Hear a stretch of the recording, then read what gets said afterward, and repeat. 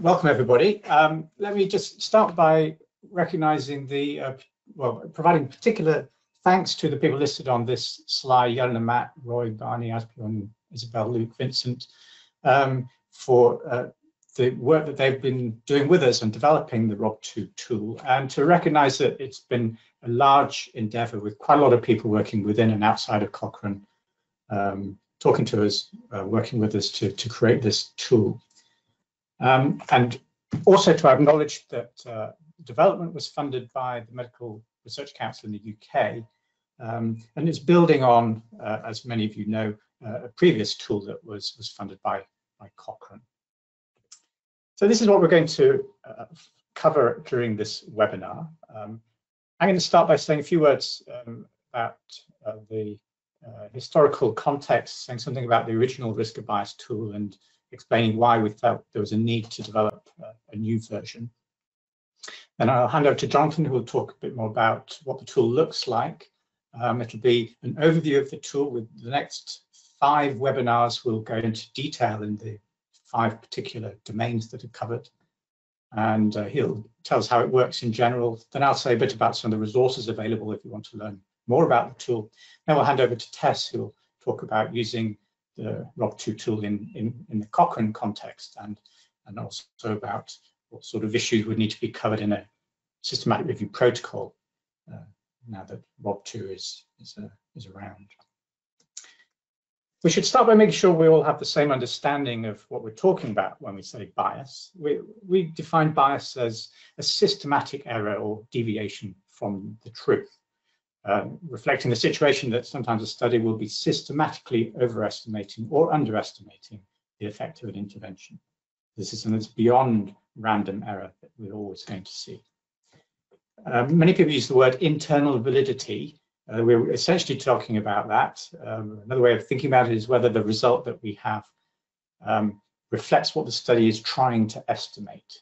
And we draw a clean distinction between internal validity and external validity, otherwise known as generalizability or indirectness within the grade framework, which is how relevant the study is to other situations. We're not talking about relevance, we're talking about bias, whether we get a result that is systematically correct.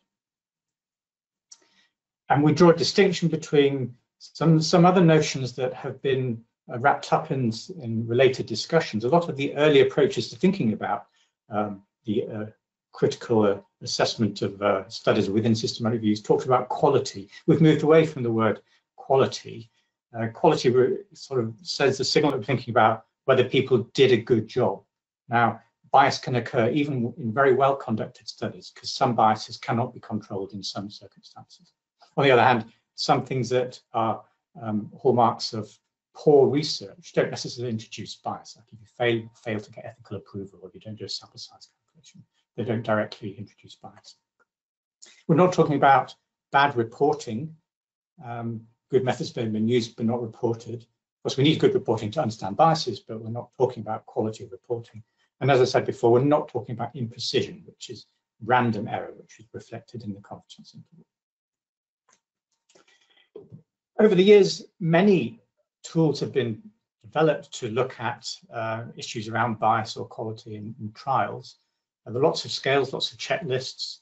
A lot of them include things that aren't related to bias, because some of them are explicitly trying to look at quality, so are not really fit for the purpose we want here.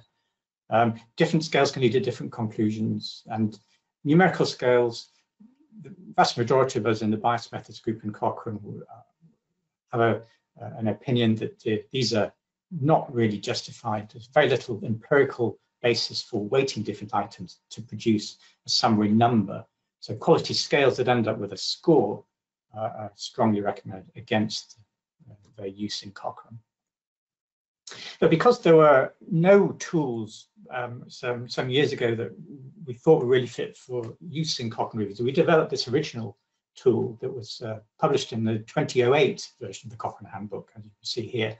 And we did a bit of revision before we published it in the BMJ 3 years later. Since we published that original tool, a lot has happened. A lot of people have done studies of the tool. There have been a lot of studies like this by Lisa Hartley and colleagues on reliability of the tool. There have been investigations of its implementation in systematic reviews. We've done our own evaluations, asking people through focus group surveys how they feel about the tool. And that came up with some recommendations, some of which we implemented in 2011, and some of them we were implementing now in RoB 2. We've also looked at what everyone's written about the tool, critiques of the tool. And we've done some specific studies on particular aspects of the tool. And we've also been engaging with methodological developments in the field. And this is a paper Jonathan and I wrote with Miguel Hernan and Mohammed Mansouri, trying to link the Cochrane risk of bias tool with modern developments in causal inference in epidemiology. And so across this accumulation of work, we pulled out a number of things that we thought really needed to be improved about the original version of the tool. And it had been used really simplistically. We knew that people weren't following the guidance. It was easy not to follow the guidance. And people using it inconsistently, adding domains, removing domains. We did agree with most of those decisions. The reliability studies showed that it didn't have brilliant agreement rates. Yet there was a lot of use of the unclear, which was one of the risk of bias judgments we had in the tool, which itself was an ambiguous state of the judgment. We knew some of the domains were quite complex. We needed to tackle that. We didn't very well cover a lot of the issues that arise in unblinded trials. We didn't have versions for crossover trials or cluster randomized trials, and we didn't include an overall risk of bias judgment. So here's a slide that really tries to argue why we did need a new version. It was tried to implement things on the previous slide, but what we think we've come up with, it's something that is more appropriate in the sense it's more comprehensive of the biases it addresses, and it has versions, or very, very soon we'll have published versions for these other types of trials. We think it's more usable. We've introduced more structure and clearer guidance with built-in help to reach judgments within the tool. So we hope that will improve the reliability. It's more current in the sense that we've incorporated developments in the science, particularly around the domains of missing data and addressing issues in unblinded trials. And we think that from the systematic reviewer perspective, it will be more useful because it does have an overall risk of bias judgment that can feed into primary analyses, exploring whether effects depend on risk of bias judgments, or we're looking at sensitivity analyses to whether we put things that are overall at higher or lower risk of bias into the synthesis. It's also allied with other risk of bias tools that are being recommended for use in Cochrane reviews like Robin's Eye. So we published it in August last year in the BMJ, and we were able to include a chapter about it in the revised version of the Cochrane Handbook, version 6, that came out last September. And I'll say a bit more about this later, that the primary resource for all information about the tool is our website, riskofbias.info. So I talked before about what we mean by bias. I just want to clarify that this concept of risk of bias is important both to this and the previous tool. We can't measure whether there's really bias in a study, but we can look for features of the study and what happened in the study that are at higher or lower risk of bias. And we have empirical evidence that helps us do that, and a lot of theoretical underpinning of how trials work and how people behave as well. And I also want to make clear, here is one departure for those of you familiar with the first version of the tool, where we were one of the first, the first tool, I think, to associate risk of bias judgment with outcomes. Now we've gone one stage further, and we've made it clear that really risk of bias judgment is about a result. So it's not about a study for sure. It's not even about an outcome, it's about a result. So we only need to do a risk of bias assessment if we have a result.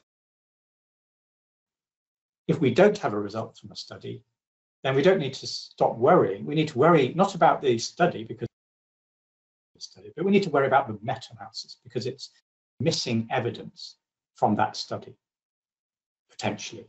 And so we need to think about another framework that Matt Page has been developing to look at risk of bias due to missing evidence. And shortly, we'll be releasing a pilot version of the RoB-ME tool for missing evidence. And just to clarify those ideas through a diagram, you think about what happens in a trial. a trial will be looking at an outcome domain, we might call it, such as depression, but it'll pick an outcome measure to look at that, maybe the Beck Depression Inventory. It'll have to choose a time point at which to measure that, maybe 12 weeks after the start of intervention.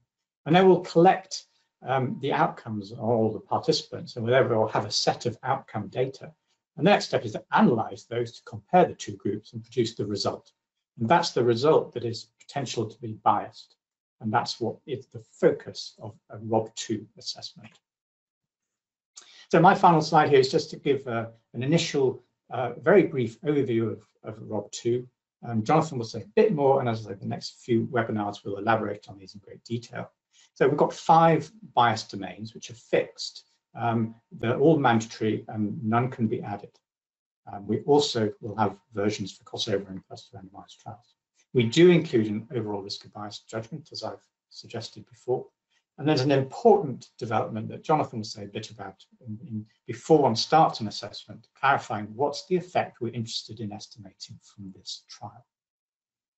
And just a quick note that we recognize the immense importance of looking at funding and vested interests. And these need to be evaluated in trials, but they can have multiple implications for review, and they are not directly within RoB2, but they should be used appropriately to inform RoB2 assessments. And third tool, sorry about all the tools that Asbjørn Krobjørtsen is leading development with Isabel Boutron and others. The tacit tool is looking at how to pick out conflicts of interests so that they can appropriately inform our RoB2 assessments and other aspects of a review.